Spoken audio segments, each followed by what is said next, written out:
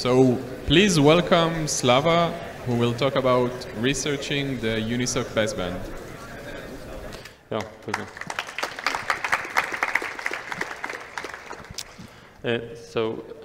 hello everyone. Thank you for attending the talk.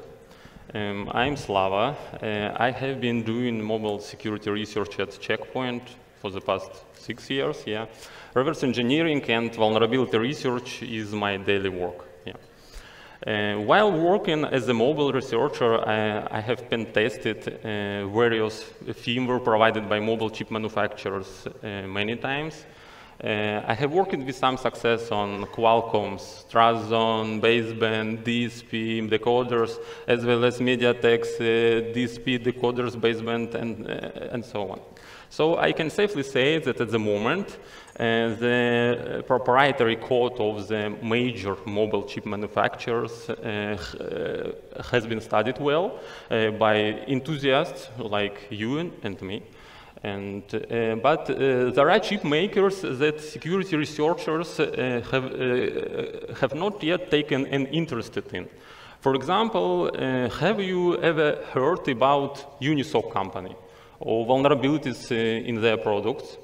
Actually, there is no much information of this kind on the public domain.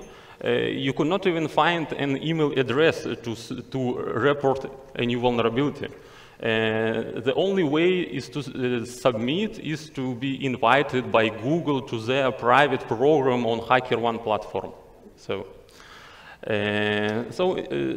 in this study, I chose the Unisoc baseband as the research target, and I will show you that it did not take long to reverse engineer and find a security issue.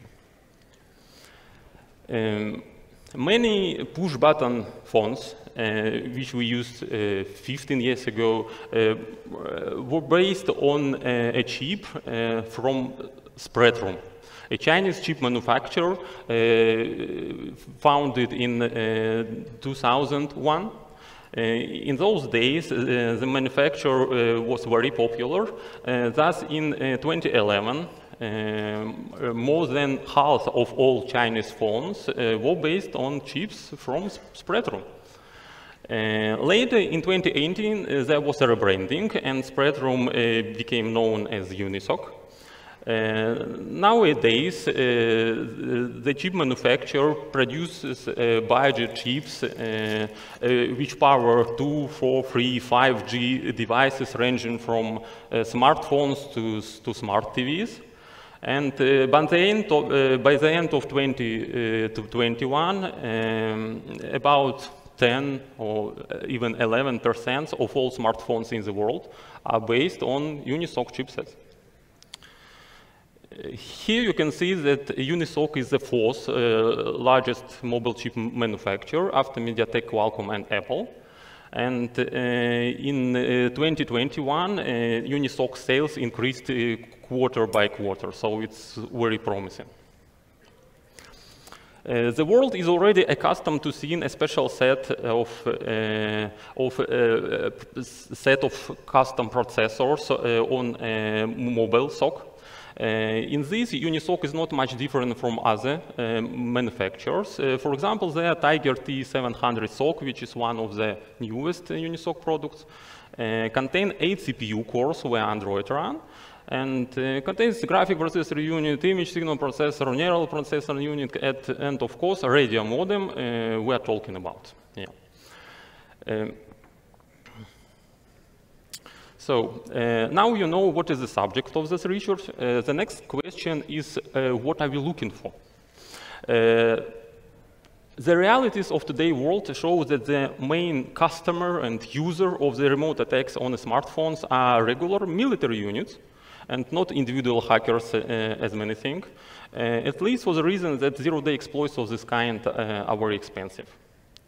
Of course, cyber armies are interested in targeted attacks on a specific person for purpose of wiretyping.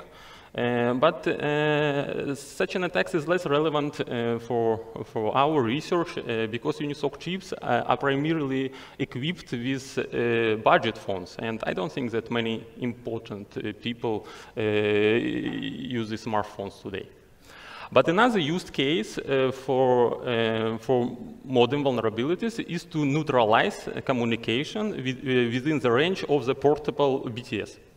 Attacks of this kind are simple, stable, and kept in service by armies. And actually, we need only one zero-day denial service vulnerability in the modem of each manufacturer to achieve a radio silence. And so this research, I tried to find an issue in Unisoc modem which make it possible to reboot it remotely. Yeah. So LTE network consists of dozens of protocols and components, and you can easily find a detailed description of the LTE standard on the internet. So let's just take a quick look at some basic concepts to understand the Unisoc modem side.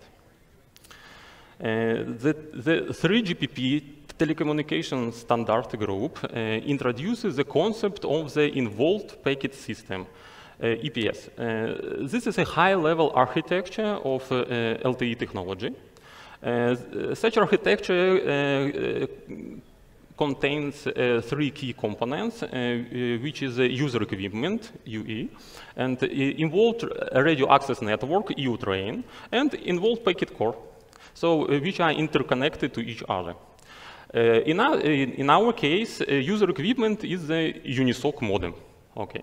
The EU-train component contains only one protocol stack. This is the E-Node B radio station, which controls radio communication between the user equipment and the EPC component. And the MPC core is made of four protocol stacks, one of which is a mobility management entity, MME, and which controls the high-level operations of the mobile device in the LTE network. And in this research, we focus on messaging between the user equipment and MME stack. Yeah. So on this slide, you can see the mobile protocol stack in details, and the non-access stratum, aka NAS. This is the highest level of the user equipment. And NAS messages are transmitted from the user equipment to MME and vice versa without changes. So it was advisable to choose the NAS level for further analysis because it operates with easy to understand high-level structures. The NAS level hosts two protocols, one of which is the mobility management, EMM, and the second is the session management, ESM. So these protocols are responsible for security control, tracking carrier management, mobility between different 3GPP networks, EPS bearer management, and so on. To get an idea of NAS messages, let's take a look at the procedure of joining in a device to an LTE network. It covers most common EMM messages. On the slide, you can see a snippet of the NAS traffic when a device attaches to the LTE network. Here we can determine the direction by IP address.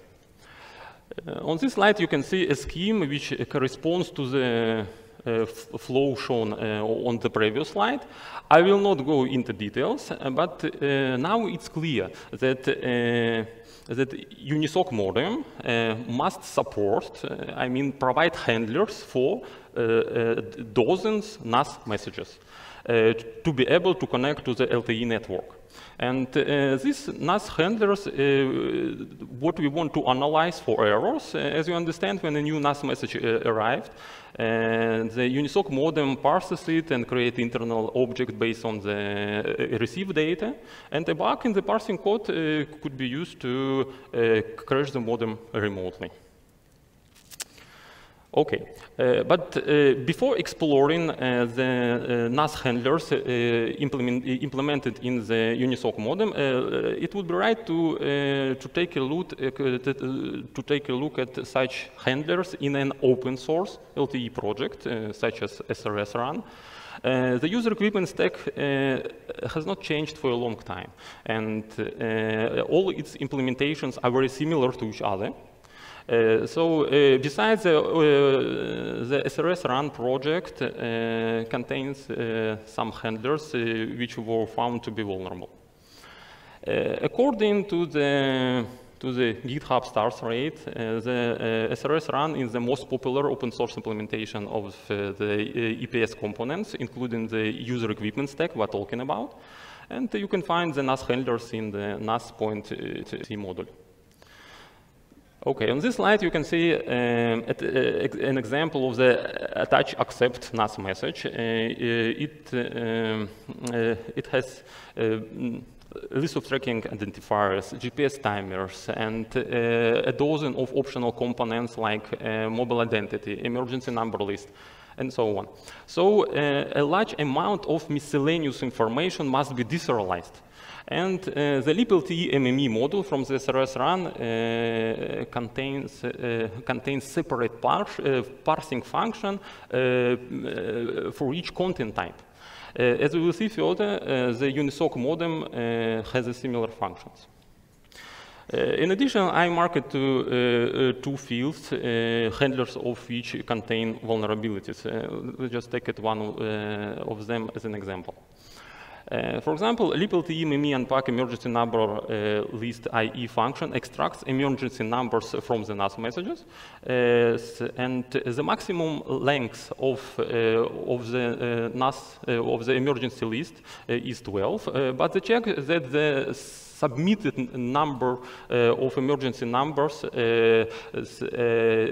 does not exceed 12 is omitted. It means that MME server can send a message large enough to cause more than 12 cycles of the while loop, and thus override emerge num array with arbitrary values. And this usually leads to stack overflow.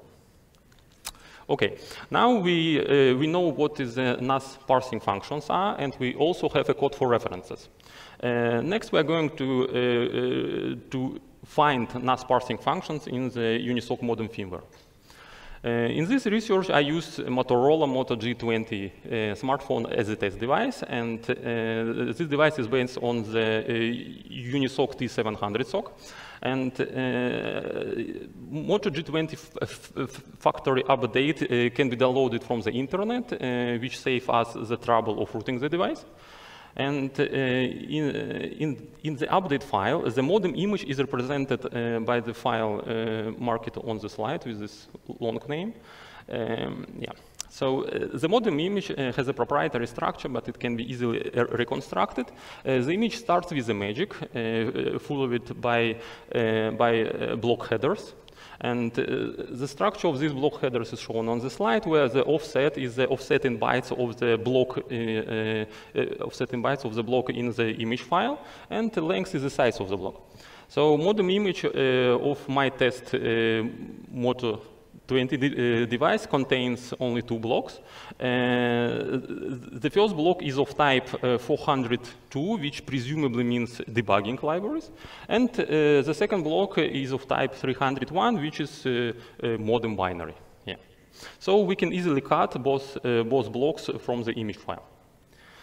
The debugging library block is a 7-zip archive which contains libraries to parse and trace network messaging from an external machine. And for example, LTE-PS error message DLL library, which is compiled for x86 architecture, contains functions to parse NAS messages. Yeah. Remain unclear to me why Unisoc carries all these libraries as part of modem image. They cannot be run on Android on smartphone processors. As you can see, liblt error message DLL library exports about 100 functions for parsing various parts of NAS messages. And what is more interesting and valuable thing is that this library is a duplication of the modem code. Besides, it contains the same vulnerabilities. In general, it means that we can research this library and not to waste time for modem assembly and so on. Okay. Note that almost all the decoding functions have the same format, and the NAS message blob and an output buffer are the arguments.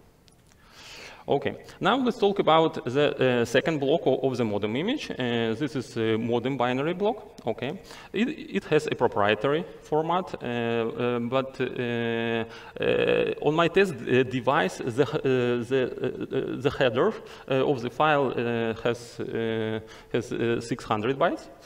But actually, in general, no need to dig into the header fields, because right after the header, the modem code, I mean ARM instructions begin. Yeah. So, and the base address of the code segment provided in the header also to make life easy for us. Okay.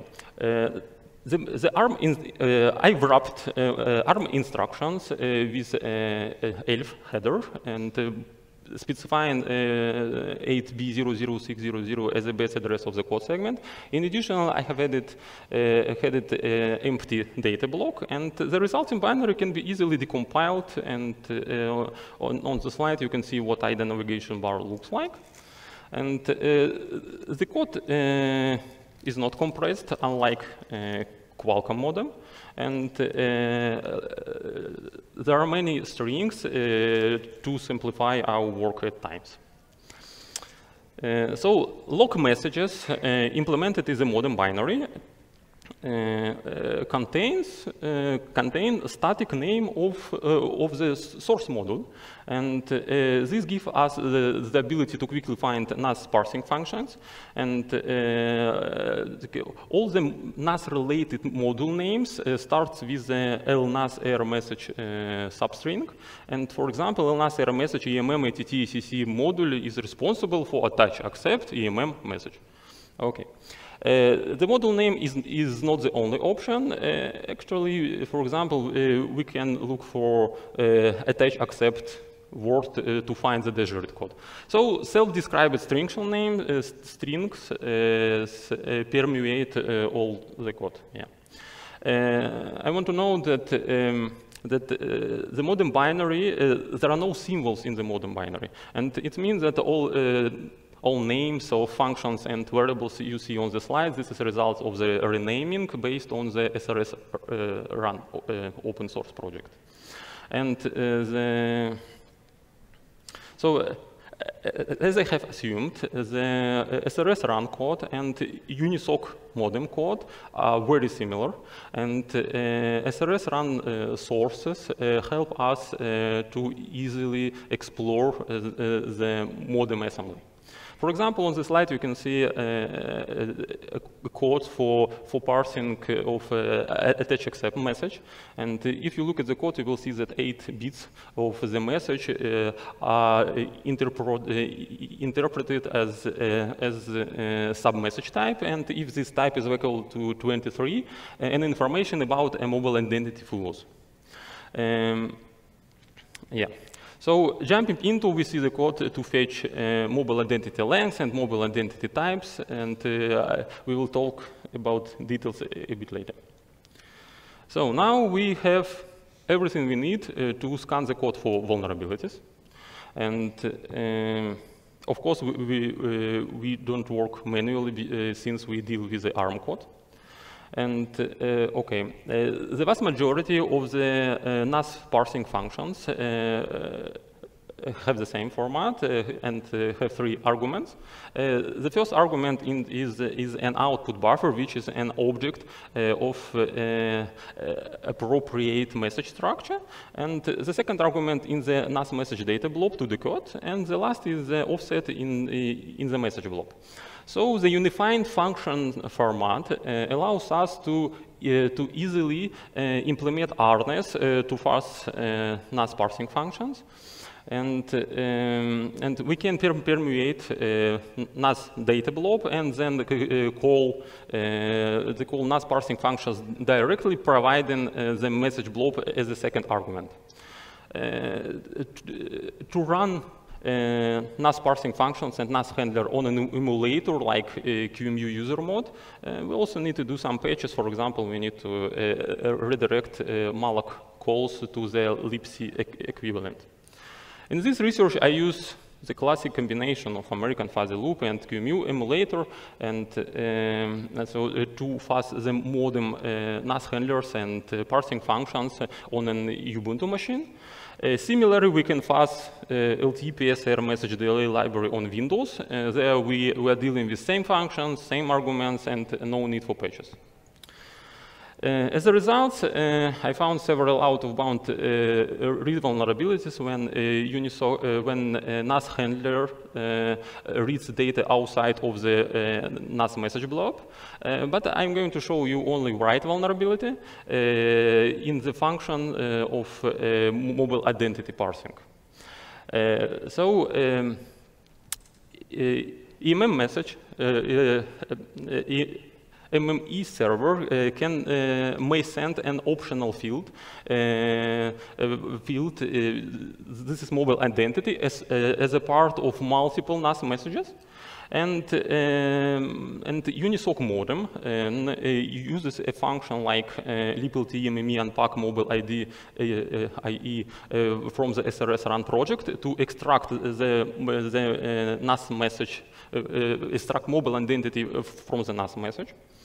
And the smartphone modem supports several types of IDs, and one of which is the IMSI number, which uniquely identifies the mobile user in the cellular network.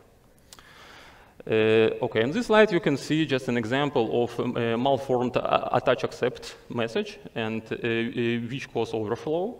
The highlighted 23 value indicates that the data blob, that the following data blob is a mobile identity data, and identity length is 1 byte and identity type is IMSI. A separate parse IMSI functions will be called to extract the IMSI number from the NAS message, and the identity length, in our case it's 1 byte, will be passed as a false argument. On this slide you can see parse IMSI functions, and the logic is to copy identity length minus 2 bytes from the message to an output buffer as an IMSI number, but the check that the provided identity length is greater than 1 is omitted. So if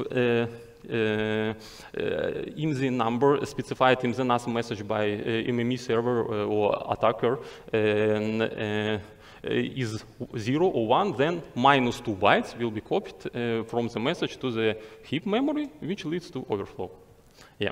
So if an MME server or attacker sends such a message, then a modem will reboot and the game is over. To summarize, so you see that it was not difficult to deal with the Unisoc modem firmware, and I think that we will soon see a large amount of disclosed vulnerabilities here. Another note that everybody loves to talk about issues in the 5G chipset. Yeah. So in terms of NAS per protocol, the 5G Unisoc modem is actually the same as one we reviewed today, and the presented vulnerability is also there. And Unisoc has patched the firmware of their 4G and 5G modems a month ago, and but SRS open source project has not yet patched a set of vulnerability which I provided 6 months ago. Okay, thank you for your attention, and you can find many good security research on our Checkpoint research blog. Yeah, thank you.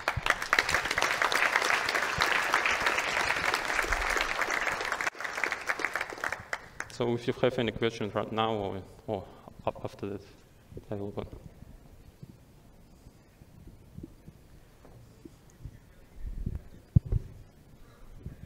Thank you for the talk. You said that you only... Sorry? I don't hear. Okay, thank you for the talk. My question is, you fuzzed only the NIS layer. Did you also fuzz the others? I mean, they are reachable from a fake base station. No, okay, yeah. So actually, I want to do something very quick. Yeah. So and yes, I analyzed only highest level of the mobile protocol stack. This is NAS layer and NAS messages. Yeah. So.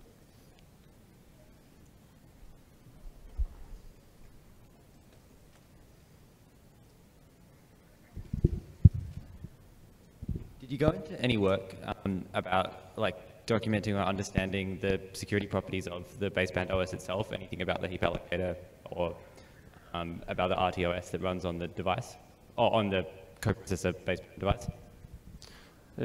As I understand the question, did I document something? No. No, it's more actually like, no. This. It's more like you look into the. Did you look into the implementation of various memory allocators on the device, this baseband? You just look to try and crash the. Actually, I tried to think of your question. Actually, of course, I tried. The first thing that I'll do as a researcher, I try to find the source code of any documentation, and you know, yes, I have some old code for Qualcomm of MediaTek, but Unisoc is something new for researchers, and no, I have nothing. So it's I did it from the scratch. Yeah.